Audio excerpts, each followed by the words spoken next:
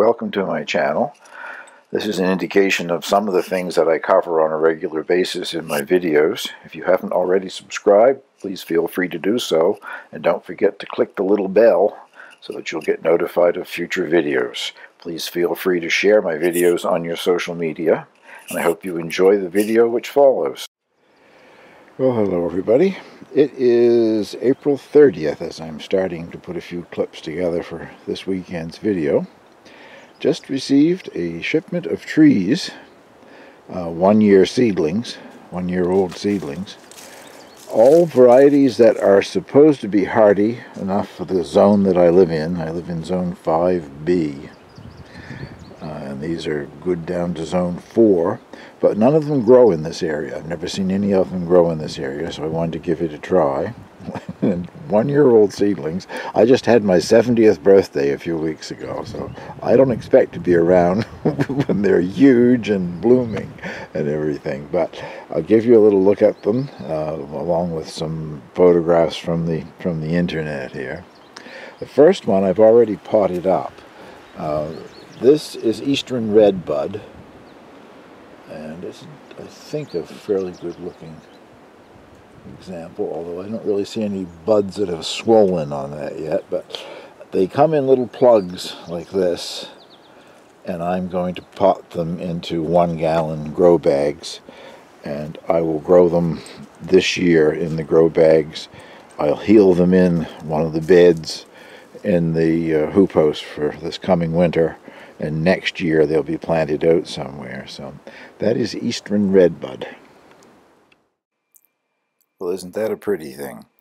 And evidently not a huge tree anyway, so there's a possibility I may be around long enough to see that bloom. I've never seen one, anywhere in the area here. I know they're down in, Massachusetts, maybe southern Maine or somewhere, but fingers crossed that I can grow it here anyway. And this one is Honey Locust. A very short one, but it does seem to have a lot of buds. The instructions that came with them is to cut 1/3 off of the top of the tree when you plant it, and I know that's what you really are supposed to do, but cut 1/3 off of that, there's not much left. I like the color, and according to the legend below this particular photograph, that tree's only 12 to 15 feet tall, so it's not an enormous tree either. But if memory serves me, the locust trees have incredible long thorns on them.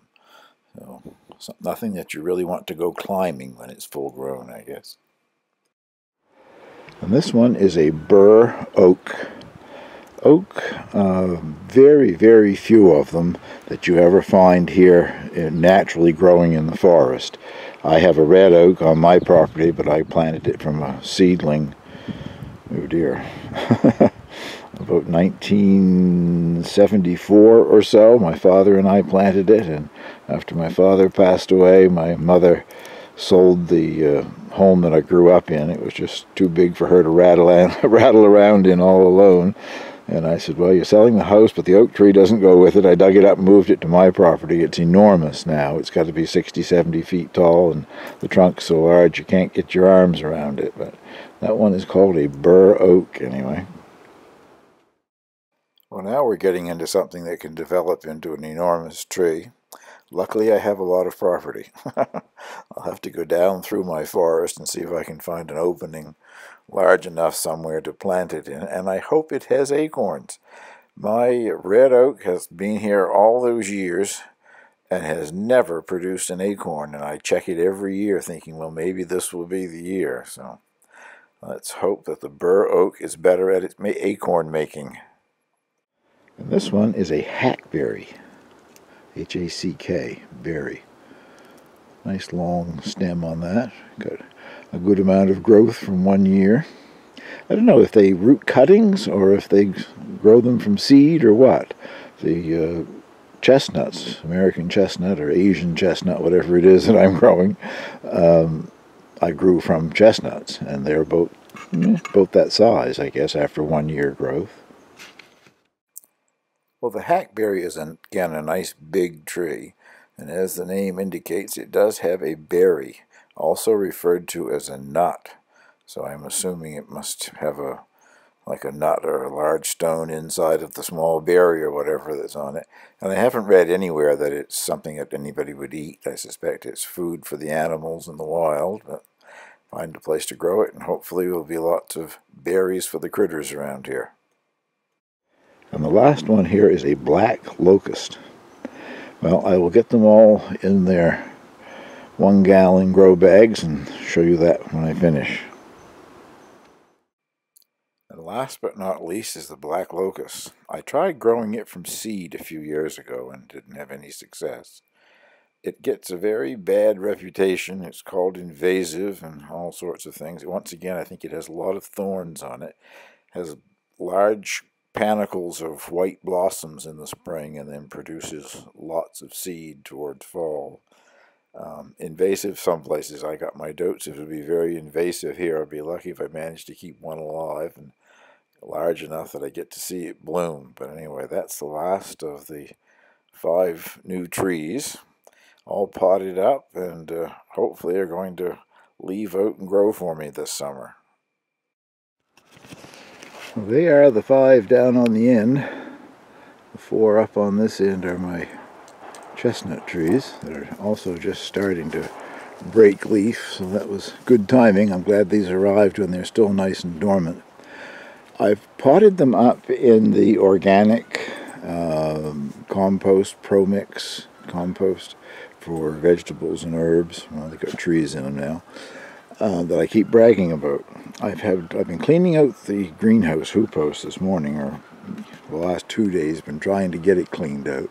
I find a couple hours a day is plenty for me right now, but anyway, I'll get there eventually and hopefully show you something of what's going on in there before I upload this video.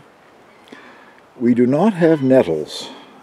I've never seen nettles here on Campobello, and I've been just about every place that you can be, walked all the trails, and I've never encountered nettles. I've never heard of anybody saying that their children got into nettles. And in my hoop house, there were 4 nettle plants, one quite large, growing in 4 different locations. The only thing that I can think of that I did differently last year was I used that organic compost for the first time, and I really like it. It does a wonderful job, but I don't know whether the nettle seeds would have been in that or not. Other than that, where on earth would they have come from inside the hoop house? Anyway, I'm back using tons of it again this year, so if that's the case, I'll have more nettles next year. But a young family that just moved here from Manitoba, I guess, yes, Winnipeg, via Japan. They lived and worked in Japan before they came here. They have been looking for nettles, and I told them that they don't exist here. Well, I've got them all uprooted in a box, and they're going to get their nettles this afternoon. Well, it's May 2nd. My weekly video is going to be late this week. Would have finished it yesterday, but it rained all day. What you're looking at there is a species tulip. There's another one in behind it, I guess, too. Very closely related to the thing that was all the rage in the 17th century, where people put thousands of dollars into, or the equivalent of thousands of dollars into a single bulb, and that's what tulips that you see today were bred up from. I just love the little things. They're so hardy, they multiply even. I'm going to take you out and show you some things that's going on in the garden and what I've been up to in the hoop house. Well, when I put this thing up over the bed where I'm going to grow my brassicas, I was concerned about the wind pulling the little tent pegs out of the ground and the thing flying away. It doesn't do that. It collapses. This is about the 3rd time that I've had to go over and set it back up. When the wind hits it, it sort of folds in on itself. I think I'd be better off if it blew away. At least I could go find it and put it back. If it keeps collapsing, it's going to destroy the plants that are under it.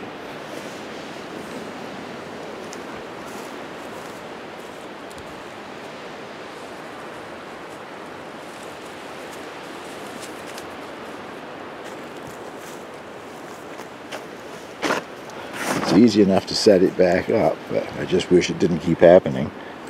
I topped this bed up with a bale of the organic ProMix. and it's looking better now than it did yesterday. When I came out yesterday, I presume it was the raccoons. Something had been digging in it, dug up all over it everywhere, trying to see if I planted something there that might be good to eat, I guess. But it's holding up fairly well. We've had that heavy rain yesterday, and that's good too. The dry Pro Mix tends to blow around, so it's all packed down nicely.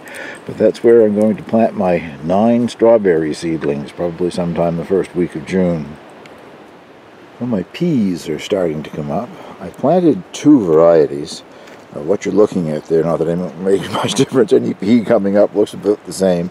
That's one called Yorkshire Hero, a Yorkshire Hero pea. If you want to Google that, it's quite interesting. I'll just read a little bit off of the package here. It says, excellent compact shelling pea with rich flavor, historically common but very rare today. Well, the seed packet didn't have very many seeds, so I will eat a few of them, and if I really like them, I'll let the rest of them mature and dry so I have more to plant next year. And they are a bush pea, dwarf pea, whatever. I think the instructions said they'll grow up to 18. They're the ones that grow 18 inches tall. Anyway, they're less than 2 feet tall. I still give them a little bit of staking. And the other one is just a commercially available pea seed called Lacton's Progress. And it also is a compact variety growing 15 inches tall. But I don't know how long they've been in, but at least a couple of weeks, I think. And just starting to come up now. It was quite cool earlier on, but glad to see them poking their heads up.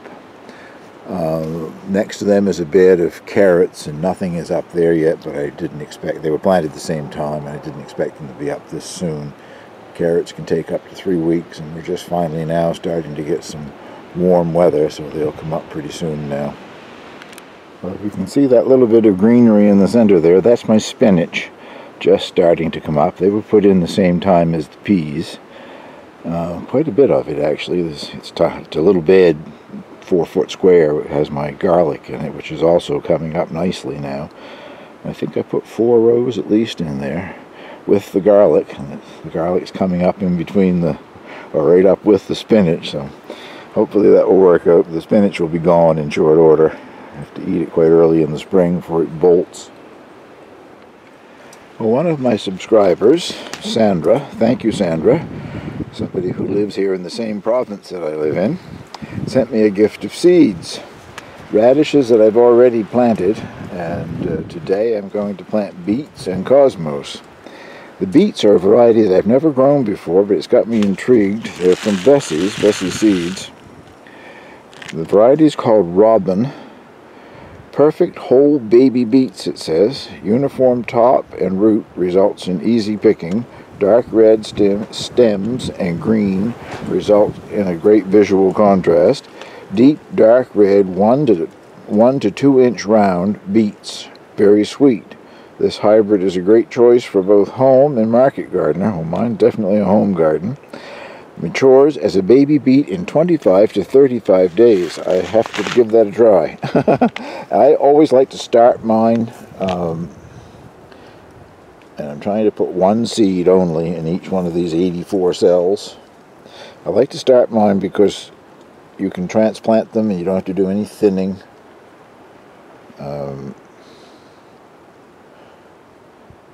Get the spacing right when you're transplanting them, and I seem to have better luck when I start them off this way, so that's what I'm doing again. As I say, I'm only trying to put 1 seed in each, because what you're planting when you plant a beet seed is not just a single seed, except for some of the hybrids that have had the old traits bred out of them. But it's actually a little packet of several seeds, so you may only get 1 germinating, you may get several from the 1 seed. And I'll bring you back when I finish doing this.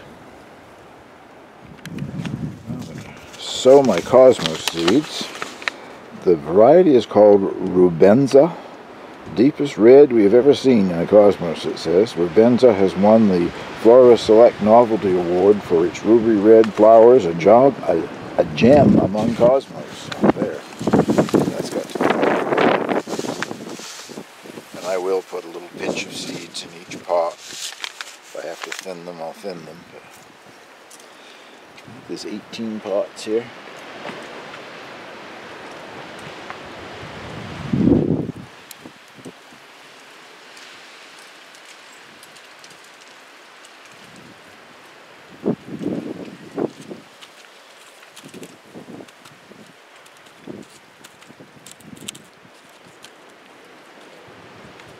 Well, when I finish this, I'll take you in and show you what's happening in the hoopos after 3 days of working in there. It's in the cosmos that I just seeded in, and they're on black plastic. Under the white shroud, I brought out my onion seedlings and shallot seedlings. They're also on black plastic. The white row cover isn't so much to protect them from frost, although it would do that if we get another frost. I've got 2 layers of it on there acting as a shade cloth because they've been under lights, they're just not used to the bright light yet. So for 3 or 4 days they'll be under 2 layers of the shade cloth, and then I will remove 1 layer for another 3 or 4 days before they get exposed to the full light. Well, it was a major job in here. It always is. I didn't do anything last fall other than close the door. So I have been the best part of 3 days. Got it all weeded and cleaned out, and this morning I put the organic Pro Mix on top of all of the beds. I'll take you in a minute and show you 2 or 3 things that have come through the winter quite well. But on the back wall you can probably see the grapevine been pruned back to the main trunk. It has a double trunk. That's the beta one, the one that's like a Concord grape. If you can see off to the right, a skinny little stem going up into the air. It isn't even a named variety, it just has a number. I got it from Cornhill Nursery up above Sussex, New Brunswick. If I remember rightly, it's supposed to be like a green seedless dessert grape. At least that's what I went for when I ordered it. I think that's what I got.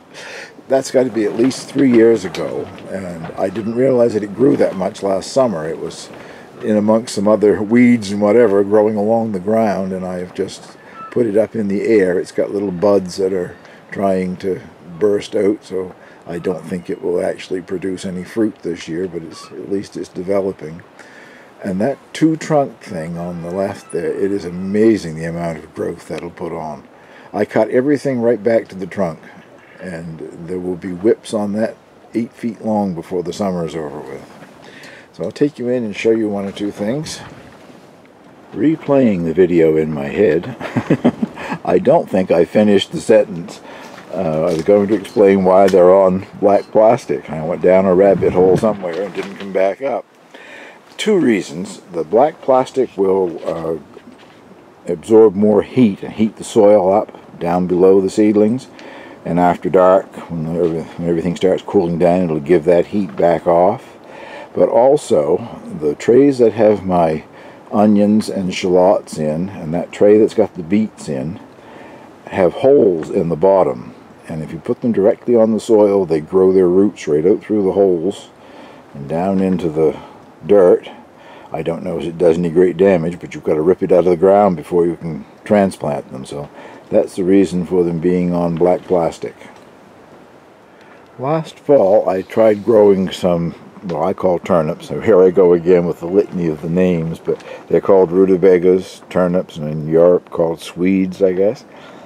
And they didn't get very big, and I just ignored them. There were several left in here, and they were fairly solid. Pulled most of them up and threw them away, but that one already was starting to grow, so I thought that'll be interesting. I will grow that on. I'm sure second season like this it will produce seeds or bloom. I'll get to see what a turnip blossom looks like, I guess, and maybe even collect some seeds off of the thing. And you can see the little green patch next to it. That's dill. Just one of the patches of dill that I found in here when I was weeding and cleaning up. But there are probably a million dill seeds in here. I don't do anything. I just let my dill go to seed, never have to plant it. It keeps coming up, so I'm sure there'll be lots more come up before the spring is over with here. And that's Bloody Dock. which came through the winter beautifully. It's been up and growing for quite a while. Those are all new leaves. It dies right down to the ground in the fall. I have no use for it other than it's pretty. You're supposed to be able to use it in a salad or whatever. I tried it. It's far too bitter for me. I won't be eating it. This is French tarragon coming up through last year's dead stems. I always make sure that I say French tarragon in case there's somebody that doesn't know the difference. I found out the hard way years ago. You can buy seeds for tarragon, and you're not going to get French tarragon. You'll get something called Russian tarragon, and to my taste it was horrible. I couldn't think of anybody would ever want to eat the stuff. French tarragon is sterile. It does not produce seeds. It can only be reproduced by root cuttings. So I got this many years ago from Richter's Herbs here in Canada. Great company. Anything you want to mention in herbs, and it comes back for me every year. And this is an Asian chive. That's all it was called, was Asian chives when I bought the seed packet many years ago.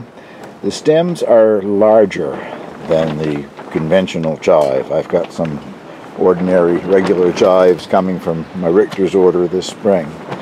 I really like the thing. They're almost, in the summertime, once they really get growing, they're almost like a green onion. The stems on them are big enough, but as you can see down in there, I've already been cutting. I had one omelette.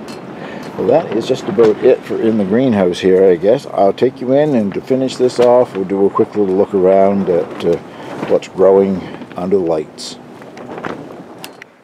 Well, the brassica seedlings and the lettuce seedlings are looking pretty good. The Scotch kale seems a little flimsy yet, and the lettuce, Butter Crunch, is sort of flopping over, but hopefully I can correct that when I plant it out in the garden. And I'm pleased to say that the cutting celery did finally germinate. Many little seedlings came up in each of the 6 little pots there. At first I thought I'll keep them all, and I don't know how that actually grows, so I've got 6 plants anyway. We'll see what I do with it later on. But I'm really pleased with the other brassicas, the broccoli, cauliflower, and cabbage, looking very good. And the dahlias are coming along nicely. It'll be about a month before I can put them out. So if they continue to grow like this for another month, they'll be a decent sized little plant to put out in planters and whatever. I'm trying an experiment. So far it's not doing too much. I had a bottle of organic fennel seeds for cooking that you buy in the grocery store. I wondered if they're viable, so I sprinkled quite a few of them in this. Must be 3-4 days ago. I don't know how long they take to germinate, but so far, nada. Nothing is happening. Well, the cold tomato plants are doing quite well. Looking a little helter-skelter right now. I just moved them all around. That's where the onions used to be, and so I've put them in a row of 2 pots to a row, so they would get more direct light from the light bar that's above them. Like any tomato plant, no matter where I've got the lights, they always seem to grow quite tall and spindly. But you can plant them deeper and just leave the top 6 or 8 inches or so out of the ground, so I'm sure that's what I'll have to do again. I really like the cold variety though, so I'm glad that the plants are surviving. Last but not least, my strawberry plants and my 5 Norway spruce trees. They're all surviving. That's a good thing about it, I guess. The strawberry plants are, I don't know, they're up now to 4 or 5 leaves, growing faster now since they've got more leaf surface, but there are 9 of them, and they're hopefully they'll all survive and go in that round bed. Well, that will conclude the video. I'll get this wrapped up and up on YouTube and out as soon as I can get it out with my slow internet connection. It'll take close to 24 hours at least to upload it. Well, thank you very much for watching.